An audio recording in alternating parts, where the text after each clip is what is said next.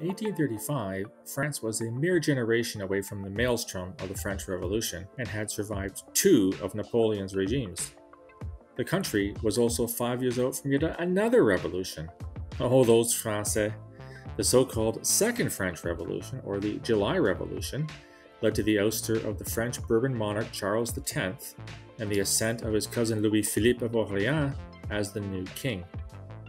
Louis Philippe reigned until 1848, when he too was removed from power. He ended up being the last French royal. He also promoted the French colonization of Algeria, which led to all kinds of problems, especially for the Algerians. He also survived an assassination attempt. On this day, in 1835, a former thief, forgerer, and vagabond, Giuseppe Marco Fieschi, cobbled together with a confrere an infernal machine, 20 gun barrels to be fired simultaneously. As King Louis Philippe was passing along the boulevard to the Bastille, accompanied by his 3 sons and a numerous staff, the machine was exploded. A ball grazed the king's forehead. 18 people in all were killed, and many were wounded, but the king and the princes escaped as if by miracle.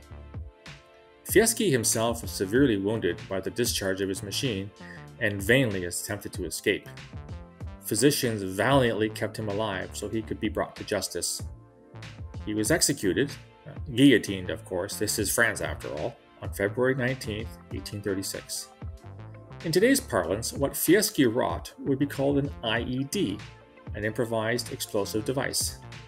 We are all too familiar with those these days. Don't you find it interesting that one of the first examples was deployed almost 2 centuries ago?